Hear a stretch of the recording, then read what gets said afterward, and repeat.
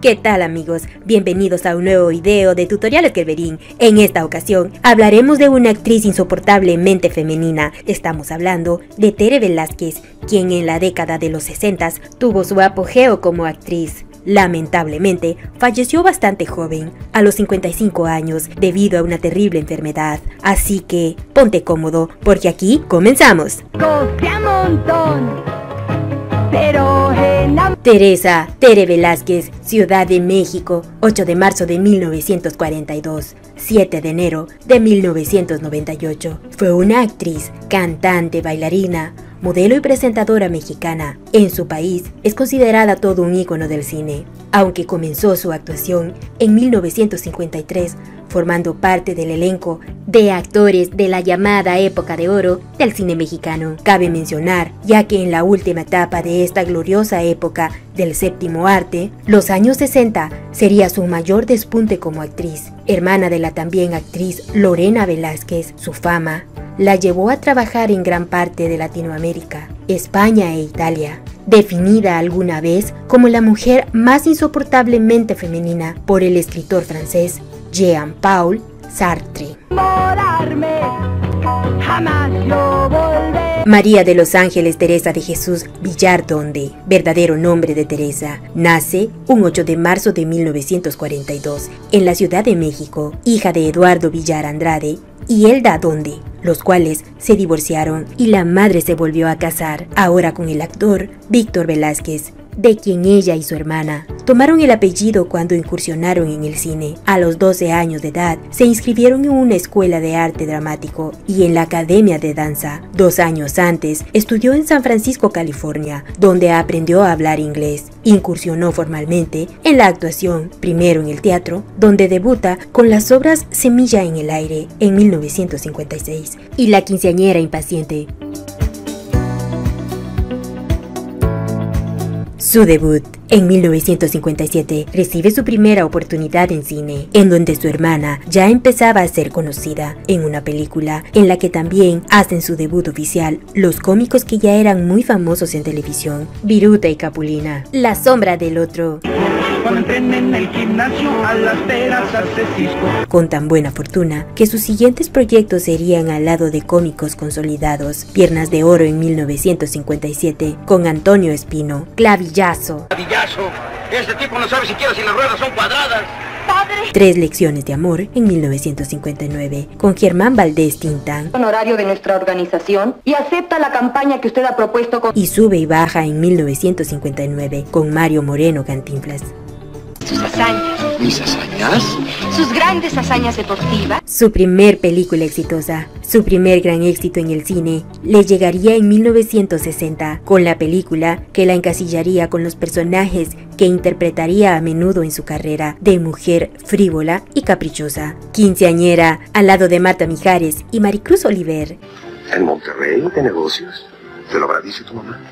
Ese mismo año trabajó con las grandes divas Dolores del Río y Libertad Lamarque en El pecado de una madre en 1961. Hoy mismo hablaré con ellos y les haré comprender que te quiero con toda mi alma.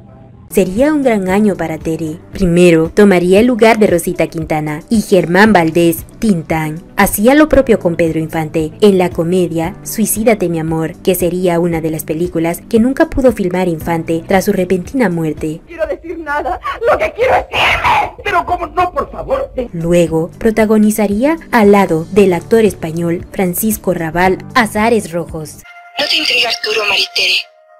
Un hombre de negocios capaz. Y su belleza llamaría la atención en Europa tras la exhibición de Los jóvenes de Luis Alcoriza en el Festival de Berlín en 1962. Viaja a España para filmar junto a su hermana Lorena El rapto de las Sabinas, con un reparto que incluía a Lex Johnson. En España filma varias cintas. ¿Qué ocurre? ¿Acaso no queréis ayudar a los sabinos? ¿No sois vos? Noviazgos y matrimonios. Y es ahí donde conoce al actor venezolano Espartaco Santoni, con quien se casa en 1963 y tiene 2 hijos, Espartaco y Paola Santoni, quien actualmente es actriz y presentadora. Previo a su matrimonio, había tenido 2 romances significativos, uno con Emilio Azcárraga Milmo y otro con el actor Enrique Rocha. Su matrimonio pronto se rompe y finalmente se se divorcian en 1974. Se casó por segunda vez con el actor, productor y guionista español Carlos Basallo. Las puertas de Roma y vos dudáis en ayudarnos. Carrera. Entre su filmografía también destacan El pecado de una madre en 1962, en la que actuó al lado de la diva Dolores del Río. Pecado en 1962 con Jorge Mistral. Me ha gustado un hombre en 1965 con Julio Alemán, a quien se le ligó sentimentalmente. El misterioso señor Van Eyck en 1966. Non l'ho affittato, però chiacchierato col padrone e forse si deciderà. Delito d'amor 1966, Corazón salvaje 1968 y L'assassino e costrato ad occidere ancora 1975. I'm awfully sorry, but I didn't get your name. That's because I didn't give it to you. En los 60, también aceptó filmar varias películas de cine de luchadores, con los máximos héroes del género Blue Demon, El Santo y algunos otros. Esto al ver el éxito de su hermana Lorena, de quien se burlaba por hacer este tipo de filmes, pero que terminó por convencerla. Jamás yo volveré. Otras actividades artísticas. A la par de su carrera en cine, Tere grabó un disco y escribió una autobiografía. En televisión participó en diferentes proyectos, siendo el más exitoso Sueña conmigo, Donaghy, en 1967. Sus últimos proyectos fueron en cine Juan Nadie, en 1990, con Mario Almada, y en televisión Los hijos de nadie, en 1996. Fallecimiento. Después de una dura batalla contra el cáncer de colon, Tere Velázquez murió el 7 de enero de 1998 en la Ciudad de México. Si piensas que te esperaré. La imagen de Tere Velázquez que perdura en la memoria cinéfila es la de su frívola y sensual coquetería, desplegada con tal naturalidad que uno quedaba subyugado por esta actriz, con limitadas dotes histriónicas al verla en su sinfín de comedias de corte juvenil, realizadas a finales de los 50 y los 60, al lado de los cómicos del momento en un principio, para después compartir créditos con los cantantes juveniles de rock o los galanes de moda, como sería el caso de Julio Alemán, Joaquín Cordero y Jorge Mistral, de los pertenecientes a la última categoría. Y en ti no he de confiar. ¿Cómo pretendéis que puedan ser vuestras esposas si las tomáis? María de la Concepción Lorena Villardonde, Ciudad de México, 15 de diciembre de 1937. Conocida artísticamente como Lorena Velázquez, es una actriz mexicana. Ha trabajado en su país, en España y en gran parte de Latinoamérica. Comenzó su carrera en la última etapa de la época de oro del cine mexicano. ¡Que abusáis así, a traición! ¿Cómo os atrevéis? María de la Concepción Lorena Villardonde nació en la Ciudad de México el 15 de diciembre de 1937, hija de Eduardo Villar Andrade y Elda Donde. Su hermana fue la actriz Teresa Velázquez. Al divorciarse su madre, se casa con el actor Víctor Velázquez, ex esposo de Katy Jurado, y de este, ella y su hermana Tere toman el apellido al incursionar en el cine.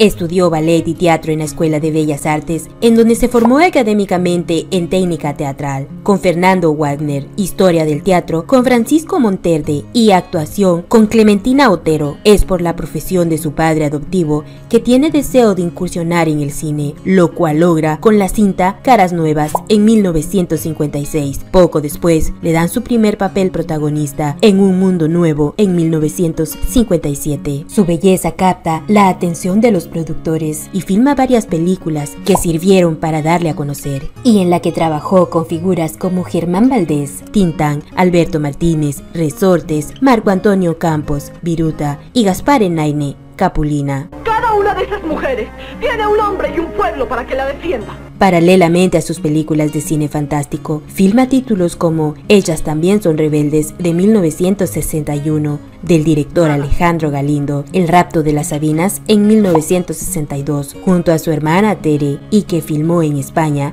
y en Italia. En 1962, aparece como reina en la película de Santo contra las mujeres vampiro, película de gran éxito que inclusive ganó premio internacional por el maquillaje utilizado. Estafa de amor, en 1970, con Maricruz Oliver y Jorge Rivero. Fray Don Juan, 1970, con Mauricio Garcés. Ya somos hombres, en 1971, con Valentín Trujillo.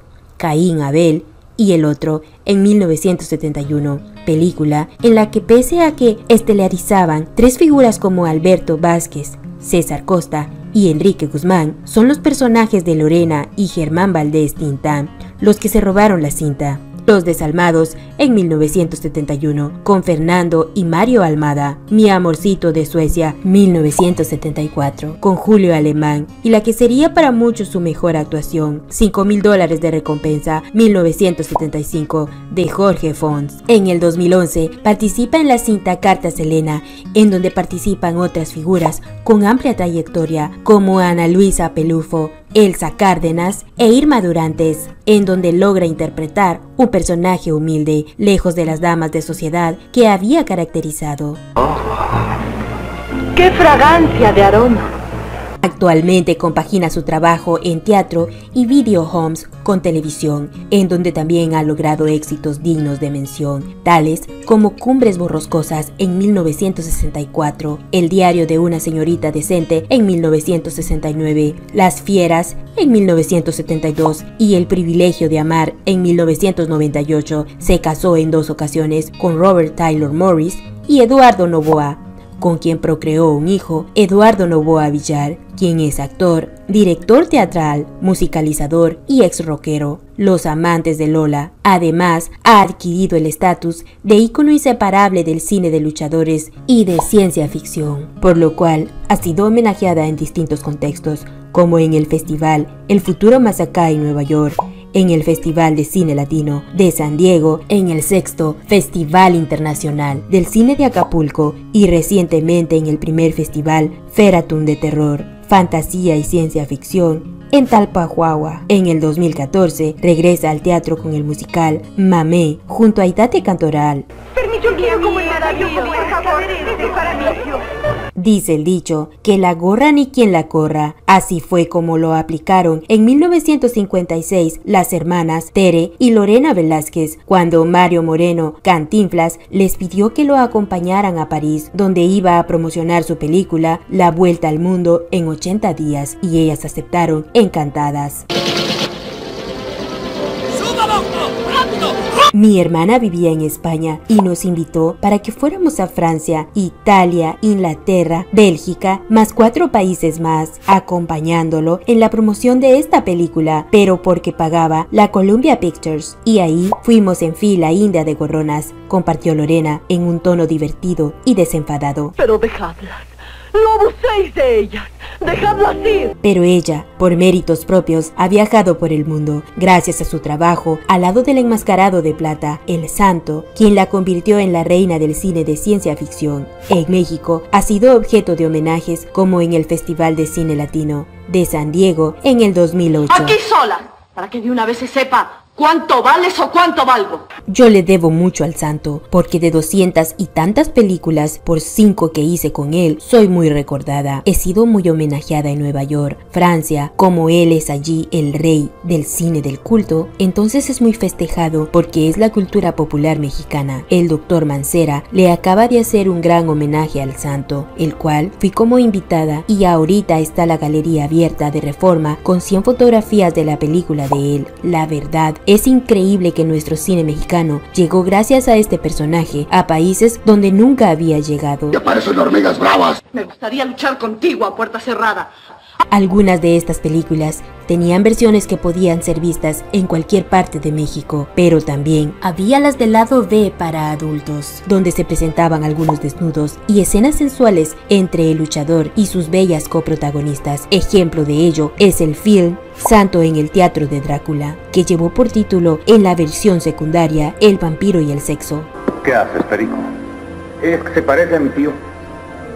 No seas idiota, levántate. Lorena explicó que si bien ella fue la protagonista de El Santo y las mujeres vampiro, jamás se animó a hacer un desnudo, ni con él, ni en ningún otro lado. A mí nunca me contrataron para hacer desnudos. Bueno, me quisieron contratar 2 veces, pero yo les dije que no, porque luego mi hijo me iba a venir a decir: mamá, ¿que saliste encuerada en la película? Además, tuve 2 maridos que no estaban de acuerdo con eso. Si ya con el bikini se les incendiaba la cara de coraje, imagínense completamente desnuda. Hasta aquí un video más de Tutoriales Gerberín. Se despide de ustedes su amiga Janie García. Si el video te gustó, no olvides dejarme deditos arriba. Y si el video pareció de tu interés, por favor, comenta en la parte de abajo. Y no pierdas más el tiempo. Suscríbete al canal porque esto nos ayudará a seguir subiendo más y mejor contenido. ¡Hasta la próxima!